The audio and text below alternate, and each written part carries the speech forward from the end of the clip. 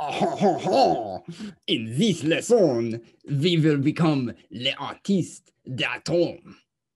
You will need a paintbrush or pencil and a blank canvas as we will practice the 5 steps toward drawing a molecule's Lewis structure.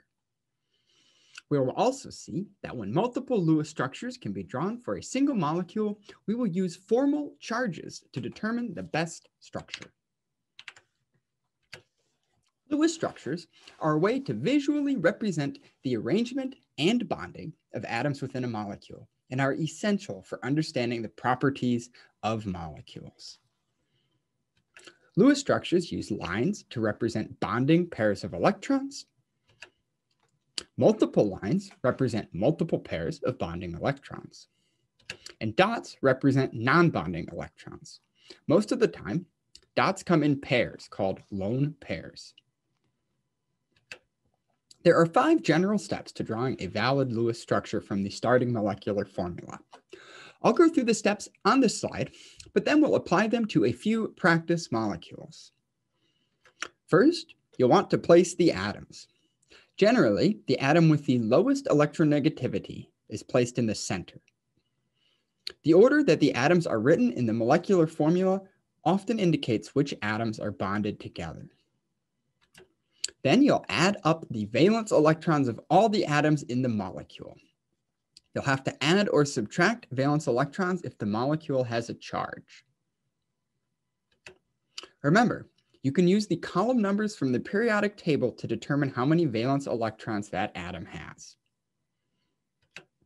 Then draw single bonds from the exterior atoms to the central atom, subtracting 2 valence electrons each time you do.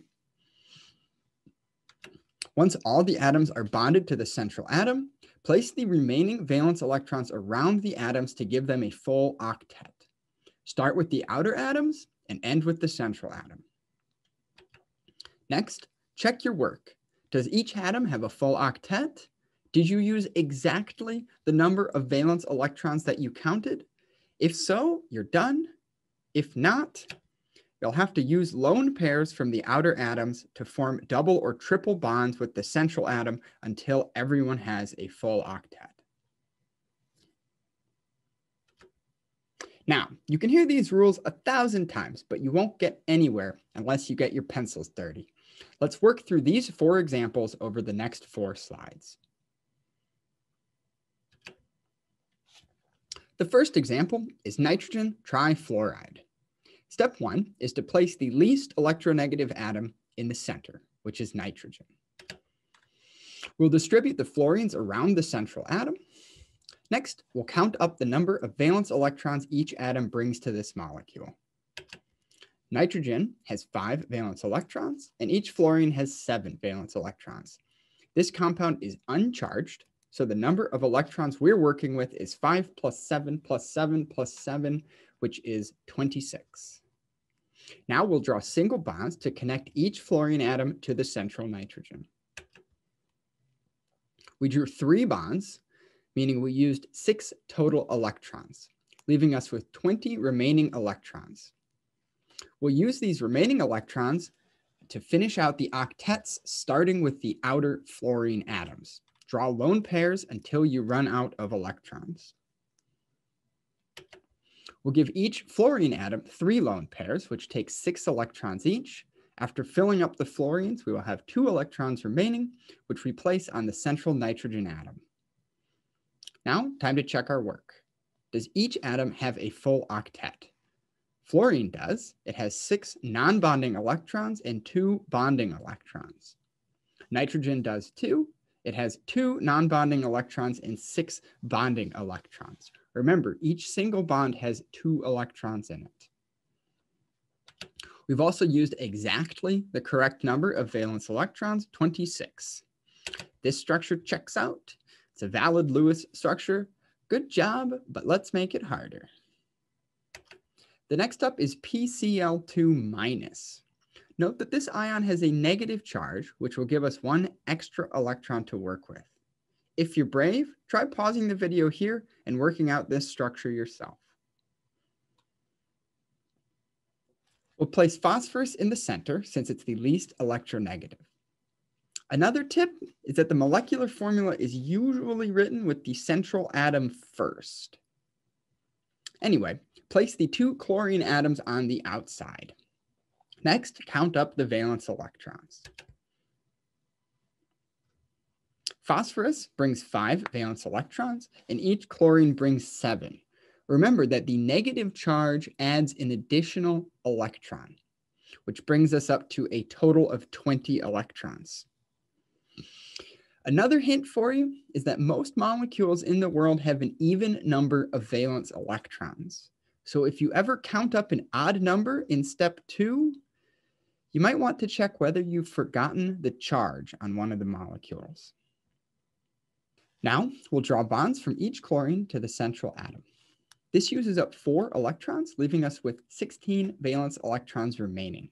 We'll use these 16 electrons to give each chlorine a full octet, then add the remaining electrons to phosphorus. Now we should check our structure and ask if each of the atoms has a full octet. And it does. Excellent. Notice that in this drawing, we indicate the charge outside some brackets. This is because a compound's charge is extremely important and has to be indicated. However, is there a way to know which atom specifically holds that extra negative charge? Why, actually, there is. We can calculate the formal charge of each atom in a molecule, which indicates the approximate charge that atom feels. As with oxidation number, the sum of the formal charges on each atom must equal the charge on the whole molecule. Let's calculate the formal charge of each atom to find out where the negative charge lives. We'll use the formula shown in blue at the top. So this chlorine starts out with 7 valence electrons. It's making 1 bond and has 3 lone pairs. Each lone pair contains 2 unshared electrons. So the equation is 7 minus 1 minus 6, which equals 0. This chlorine does not have a charge. The right chlorine exhibits the same bonding as the left chlorine and will have the same formal charge as the left chlorine, also 0. Moving to phosphorus. Phosphorus has 5 valence electrons. This phosphorus is making 2 bonds and has 2 lone pairs. 5 minus 2 minus 4 is -1. So the central phosphorus atom carries the negative charge in this species. We indicate that phosphorus carries a negative charge by putting a minus inside a circle next to the phosphorus atom. Back to the drawing board with a harder molecule, dicarbon tetrahydride, or as it's commonly known, ethylene. If you're brave, pause the video here and try to draw this one yourself.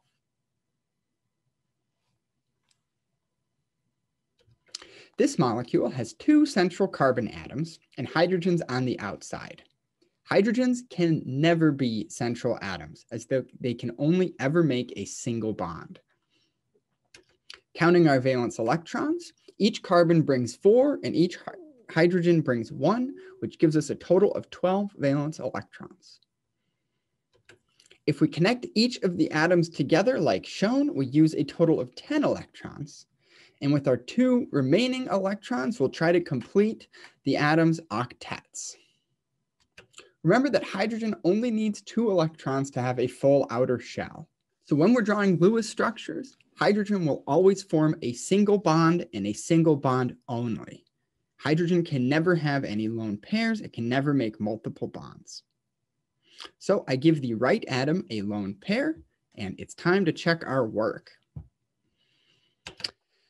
But this doesn't look good. That left carbon does not contain a full octet.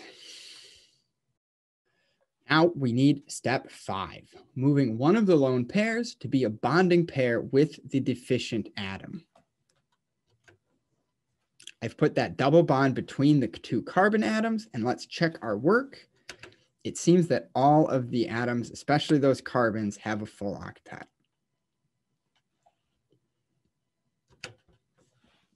Time for another example. N2 is the most prevalent gas in our atmosphere and in your lungs.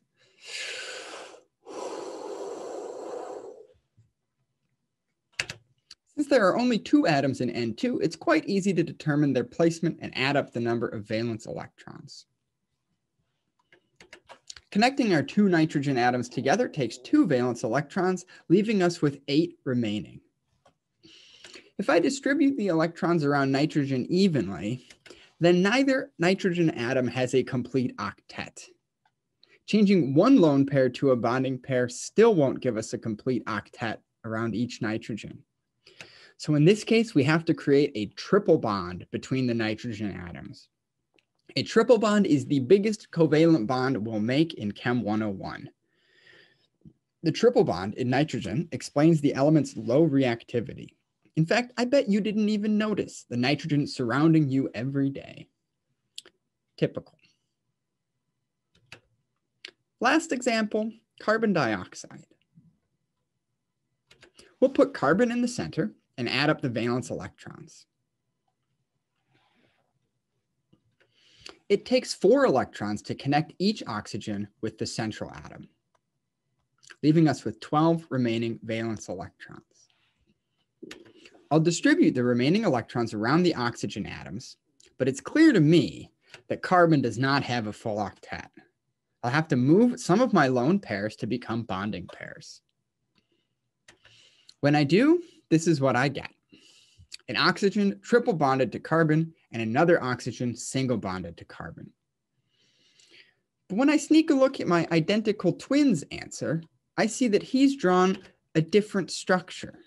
In his structure, both carbon-oxygen bonds are double bonds. And when we check these structures, we see that they are both valid Lewis structures. But the real molecule, carbon dioxide, only fits one of these 2 Lewis structures. It can't have both a triple bond and a double bond. How do we figure out which one is correct? In order to find out, we need to calculate the formal charges for each atom and compare the 2 structures. Each of these carbons is wearing 4 bonds and nothing else, so they each have a formal charge of 0. In my Lewis structure, the left oxygen has a formal charge of +1, and the right oxygen has a formal charge of -1. I'll indicate both of these with formal charge icons. In my twin structure, both oxygen atoms have a formal charge of 0. The best Lewis structure minimizes the number of formal charges, meaning my twin structure is the best since all of the formal charges are 0. Sometimes you will still have competing Lewis structures with the same number of total formal charges. When this happens, put the negative formal charge on the most electronegative atom. For example, there are 2 possible Lewis structures for S2O. But the dominant form is the right one since oxygen is more electronegative than sulfur.